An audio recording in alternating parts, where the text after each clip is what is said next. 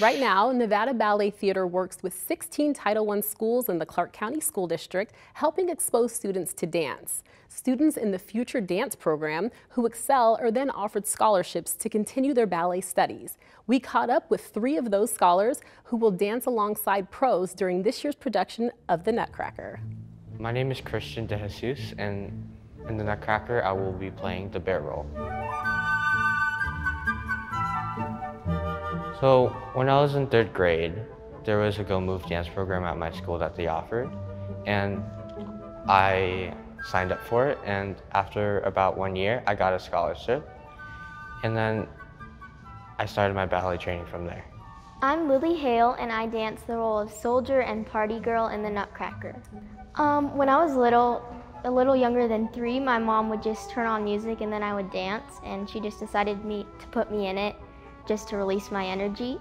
My name is Carolina Diaz, and I'm playing the role of cousin, soldier, dolls, and party girl. My favorite thing about dancing is that I can express myself with movement, and I could just let free and forget about the outside world and just have fun with people that I love and care about. Our program that goes out into the school district really is giving a need that is out there for students that really want to express themselves through the art of dance. It's something that most elementary schools do not have dance programs, so we really are filling that void. And it's just an incredible program to see these kids excel through, and some actually become professional dancers that were exposed to this program that didn't even know dance existed.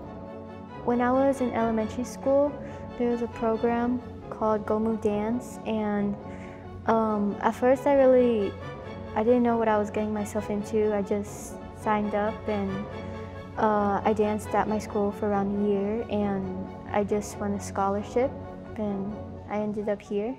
It means that my clothes, my shoes, my classes, and everything is covered so that I can dance freely without having to worry about any financial problems or anything. It's a way for me to express myself as a person, and it provides me an escape from things that are outside of the studio. It's a lot of hard work and training, but it pays off. You get to see yourself grow, and I think for me it's really valuable to see that. You can learn more about Nevada Ballet Theater's production of the Nutcracker at the Smith Center and all of the incredible work they do in the community at nevadaballet.org.